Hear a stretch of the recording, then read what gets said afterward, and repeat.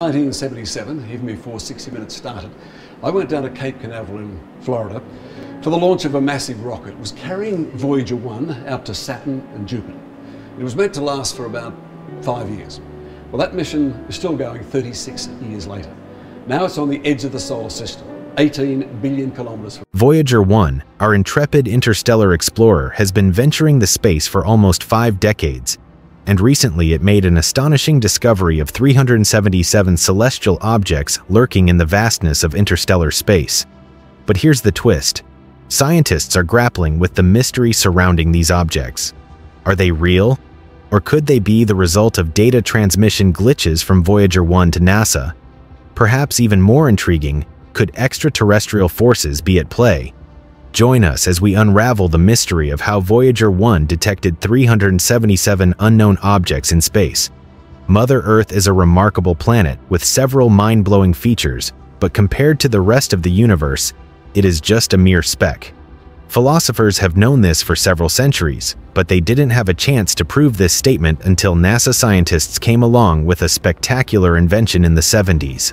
However, this invention might not have come into existence if not for the alignment of the stars, which, in the real sense, are the 4 largest planets of our solar system. The alignment of the 4 planets had largely been unnoticed until it got the attention of Gary Flandro, a PhD student at the California Institute of Technology. Flandro, who was working part-time at NASA's Jet Propulsion Laboratory, charted the orbital paths for the giant planets Jupiter, Saturn, Uranus, and Neptune. When doing this, he stumbled upon something amazing. He found out that in the late 1970s and early 1980s, all 4 planets would be strung like pearls on a celestial necklace in a long arc with the Earth. This discovery excited Flandro's superiors at NASA because he had been tasked with finding out the most efficient way to send a space probe to Jupiter and the other giant planets. Back to this rare event that had unfolded in the ease of NASA scientists, it meant that a space vehicle could get a speed boost from the gravitational pull of each giant planet it passed. It would be as if it's being tugged by an invisible cord that snapped at the last second, flinging the probe on its way. From Flandro's calculations, it was estimated that the repeated gravity assists from the planets will cut the flight time between the Earth and Neptune from 30 years to 12 years. To seize this opportunity, NASA launched 2 spacecraft in the 1970s, Voyager 1 and Voyager 2. Specifically, Voyager 1 was launched into space on September 15, 1977, 15 days after its twin counterpart. The space probe is a part of the Voyager space program tasked with the mission of exploring the solar system and interstellar space for our benefit. Voyager 1 has been in operation for almost 5 decades and has been communicating with the scientific community through the NASA Deep Space Network.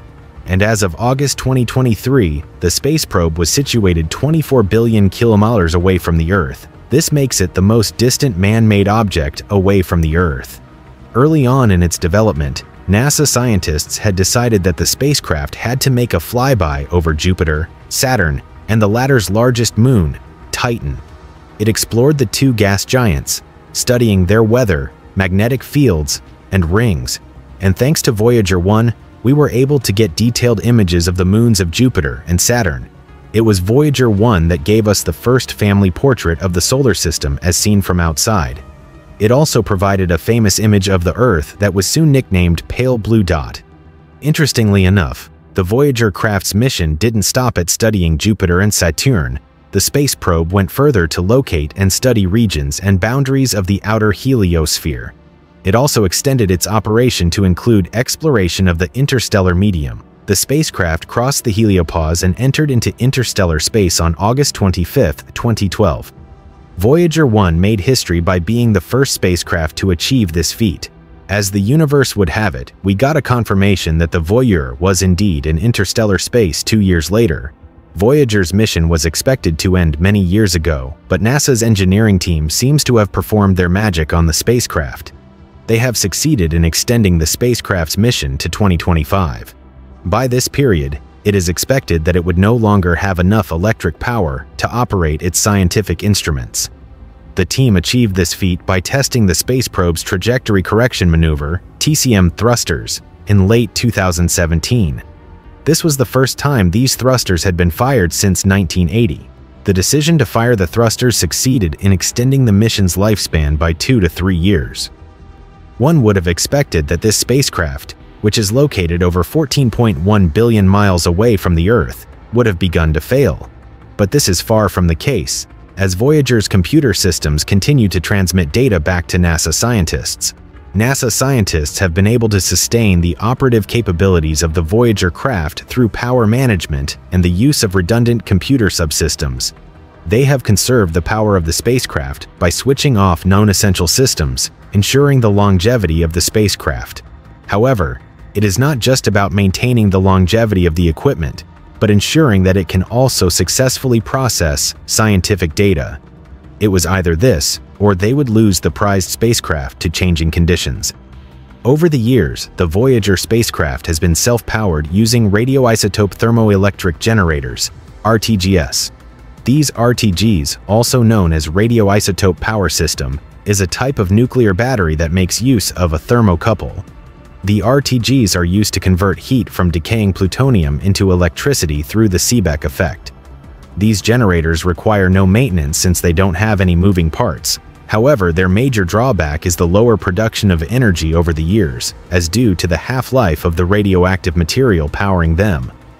Although the dwindling power supply hasn't affected the spacecraft's mission output, NASA engineers decided to take the preemptive step of compensating for the loss. Thus, they had to switch off the heaters and other non-essential systems that don't affect the spacecraft's flying capabilities. However, it seems like it is not only the non-essential systems that will have to go in order to keep the craft flying and maintain effective data transmission. Scientists are considering switching off one instrument on the spacecraft as well. Coming back to the mystery at hand, Voyager 1 has captured the attention of the scientific community once again by detecting 377 unknown objects in space. This discovery has been a source of concern for the scientific community because we know next to nothing about these newly found objects. What makes it more puzzling is that the transmitted data was initially corrupted. It was only fixed after scientists employed the technique of redirecting telemetry data to a functioning computer.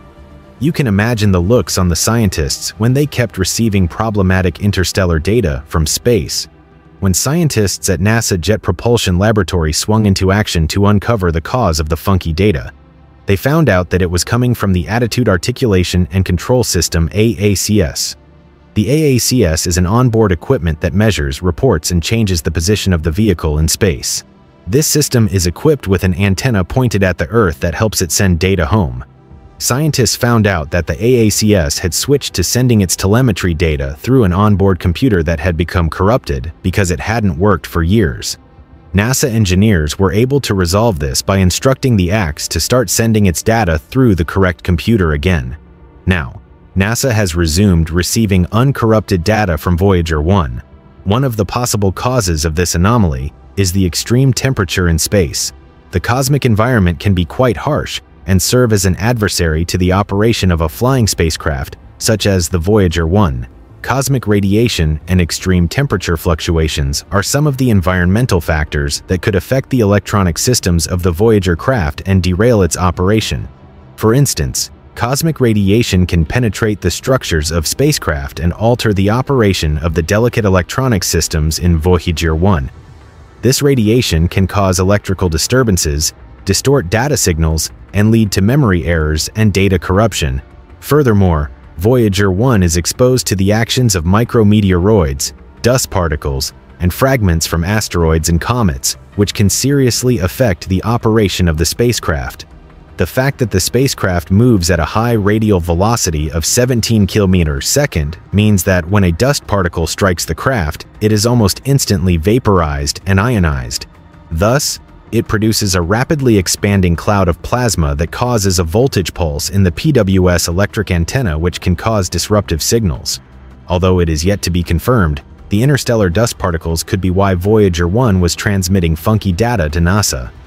While all these suggestions might be the reason for the malfunctioning of Voyager's computer systems, it would be wrong to limit the root cause to just these occurrences. Some folks have proposed that the event may have been caused by the activities of extraterrestrials. The hypothesis is based on the premise that there exists an extraterrestrial civilization that is more advanced technologically than us.